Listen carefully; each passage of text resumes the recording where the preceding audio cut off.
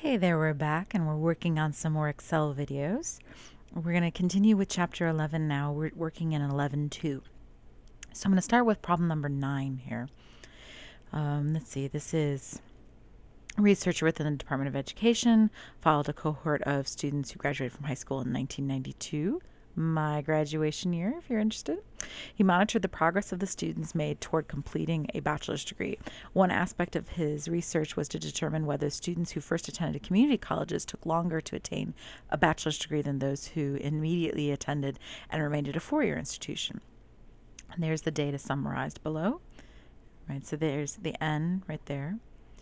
Community college transfer, right? Community college to a four-year, and then they didn't transfer because they were at the four-year school the whole time. Sample mean time, sample standard deviation.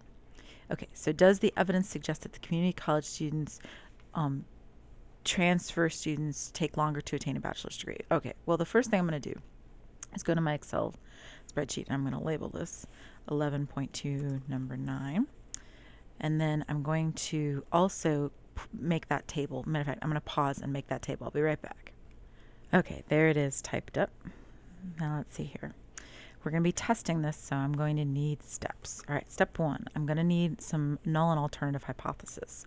They're interested in knowing whether or not community college transfer students take longer than to attain a bachelor's degree. So in other words, we want to know, does the mean for community college, is it greater than the mean for the bachelor's degree? So let's see here. Let me go back.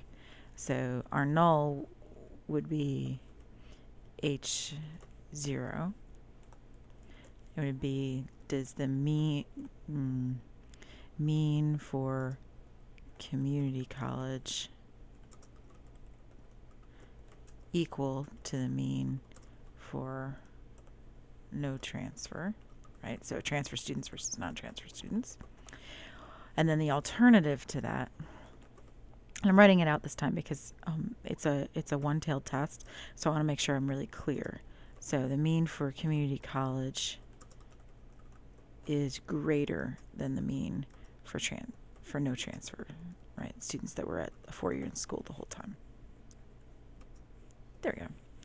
All right, so written up. Step 2, we need a level of significance, which I believe is given to us in the problem. Let me go back. Yep, right there. Alpha is 0.01, so they gave us that. So alpha 0.01. Cool.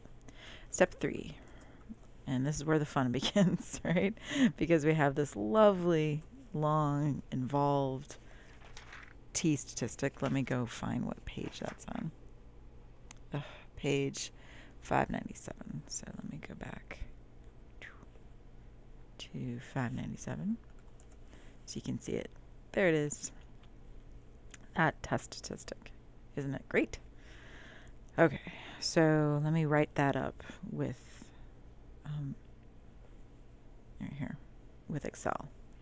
So if I'm going to need that, I'm going to need the differences in my X bars. All right, so let's see, T sub 0. That's my test statistic. Okay. All right, it's equal to parentheses. All right, so x1 minus x2, that's going to be the x for my transfer, my transfer students, which would be the community college students, which I can't see because it's off screen. Hold on one second. There we go. Okay, so it's going to be 5.43 minus the 4.43, close your parentheses. All right, and that's really the entire numerator because the other half of it is 0 because the null hypothesis assumed that that difference was 0. Then we divide by square root, and then I need S1 squared, so that's 5.43 squared divided by that 268 plus 1.015 squared divided by 1145. There we go. Close parentheses, enter. And there's our test statistic, which is really huge. So I'm betting we're going to be rejecting H0, but we will find out for that in the next video. So see you then.